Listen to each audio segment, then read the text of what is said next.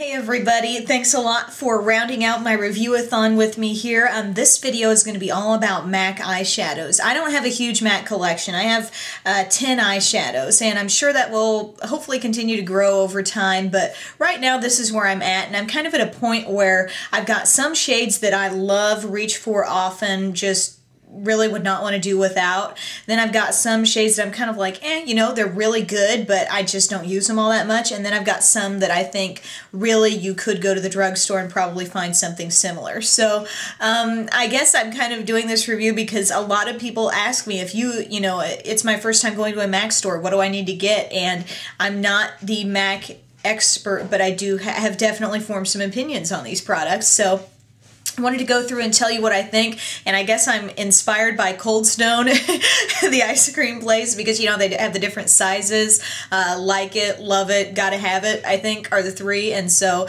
those are the three categories I have here. And I only have 10 shadows to go through, so this isn't going to take very long, but I'm starting with the Like It. So these are shades that I still really like. I mean, I like all the colors I have, but I don't find them to be absolutely essential or something you couldn't find elsewhere. So the first one that I'm going to talk about that's like that is Naked Lunch. This is one of the first ones I had. I do enjoy this shade. As you can see, it's got some sparkle to it, but it's not a lot, and it's also somewhat, I don't know, it's not the smoothest texture ever. There's another highlight I'm going to talk about that I'm absolutely in love with, but this one, I mean, is just like, it's got some shimmer. It's not entirely white. It's got like maybe a hint of pink or like another neutral in there, but I just swatched it there, and I just don't find it to be very intense or like something I just absolutely need or couldn't find in the drugstore somewhere. So yeah, that's Naked Lunch by MAC. I like it, but you know, that's kind of how I feel about it. The other one that I have that I like and that a lot of people have raved about, but for me, I just don't know. I think it's pretty, but again, it's not one of a kind, and it's Woodwinked, and it's this one, I don't know if I told you, Naked Lunch was a frost. This one is a Velux Pearl, and so this is what it looks like here in the container. It catches a lot of light, it's very reflective, and it has a lot of gold in it. I mean, this is basically like, I don't know, I'm holding up my hand here and I'm thinking, how many times have I swatched a shade from a Coastal Scents palette, like the Metal Mania palette, that looked like that? Hate to say it, MAC lovers, but I mean, this shade, it really, I mean, what it's got going for it that's somewhat unique is just how metallic it really is, but it's kind of like a brownish gold, and you will find this shade elsewhere, I promise you. The drugstore is loaded with shimmer shades, and while I enjoy this one and I will continue to use this one, and it's nice all over the lid and it kind of makes the eyes pop, this kind of metallic shade is out there. I tell you, you look at the Coastal Scents Metal Mania palette, and I assure you there is a shade in there that has this kind of quality to it. So yes, like it, but that's the category it's in for me. The other shade that I have that I really haven't used a lot, and maybe it's just because it's been found multiple times within other palettes that I own, and it's a matte shade, and it is Embark. So a dark brown. Yeah, I mean, it's nice. I do like it. It's fairly bold, but it's actually not as bold as even some drugstore colors, I think. Like, I'm swatching it here, and I'm not getting a very good swatch on it. I don't know why. Like, here it is here on my finger. But yeah, it's just, I don't know. I just don't use it that often, and I think it's kind of average, really. It's not that, doesn't have quite that creamy texture as you swatch it. I don't know what the deal is, but yeah, Embark is just kind of a like it shade because it's sort of average for me. So, okay, now we've gotten through those. Now these are the Love It shades. These are shades that I really, really enjoy, but they're not my absolute, like, can't do without kind of shades, if that makes sense. So, first one is Satin Taupe. It is a frost, and it's really nice because it's got like, you know, it's not gray and it's not brown, but it's neutral, it's shimmery, and my favorite use for this is if I have a light shade on the corner of my eye, I put this on the outer part of the lid, and it just deepens it up, and it creates a beautiful kind of like fade into a slightly darker color. So here it is there. It's really pretty. There's a shade called Tapestry Taupe from CoverGirl that reminds me a little bit of this, but it's not quite as dark. But there it is. It's pretty. I mean, I enjoy this shade. That's why it's in my love it category, but you know, it's not like absolute, oh my gosh, couldn't do without it. Next shade that I really like, but that you're going to find duplicated often is called Night Divine, and it is a Volux Pearl. And this is interesting because it has a slight bluish tone, but otherwise may kind of appear to be a charcoal gray sort of shade. To swatch that for you, here's what it kind of looks like there. You can pick up on the bluish tones. And then on my hand, there it is. This is nice to wear all over your lid and then use a darker shade in the crease, and it's a pretty smoky look while still making the lids pop because this color has some shine to it. So, yeah, this is nice, but if you get I mean, these days in my, like, for example, in my e.l.f. Beauty book, the Smoky Kit, I mean, there is a shade that kind of reminds me of this quite a bit, actually. It goes on well, and I really like this texture. But yeah, it's not one of a kind, I guess you'd say. Next shade I'm going to talk about in my love it category is probably one of a kind, and it is called Tracks, and it's a velvet. And I have this on my lid today, and I really enjoy this color. I just don't use it all that much, and maybe it's because I can't quite put my finger on it.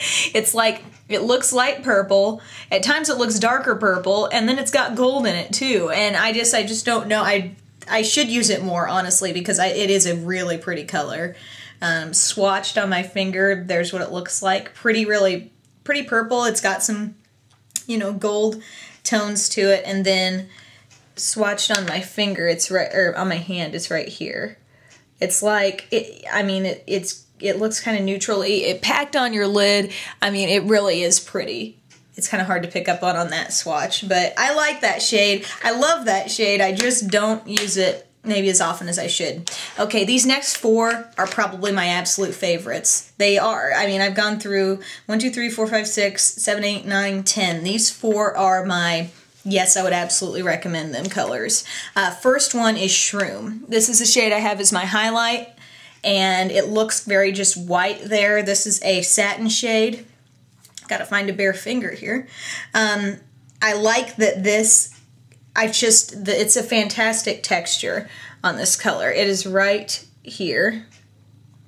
And it just has, when it catches the light, it has an appearance that's practically like glossy. I mean, it's really, really pretty. It's not overboard, and there are so many whites that you will run into in the drugstore that have like a chunky, chalky, glittery sparkle to them. This gives you the shine and highlight you want, but it is a beautiful texture. So I love Shroom for that reason.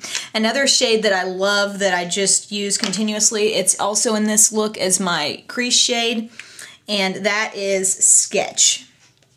And I think this is gorgeous. It's a pretty plum shade. It's a velvet shade, and it has a little bit of sparkle there, as you can see really close in. I mean, the sparkle is kind of a maroonish purple, very, very fine glimmer, I guess, that's in there.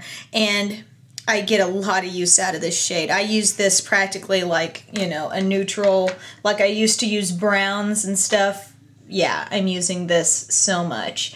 And you can see it's just like a nice, deep kind of burgundy purple plum. And I mean, those shades look great on brown eyes, and really any color. I feel like it's warmer. There is a warmth to colors like this that really just make the eyes look pretty. And so that's part of why I like Sketch so much. Really, really just rave review about that.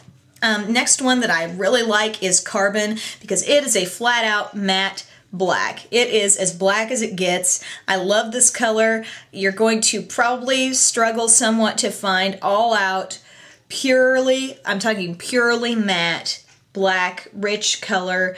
I mean, this also isn't it doesn't create fallout for me. It's packed densely enough here that, like, okay, I can get that pure black color, but it's not so soft. You know, sometimes you stick a brush in something and it's like shadow is starting to go everywhere and you really deal with fallout a lot.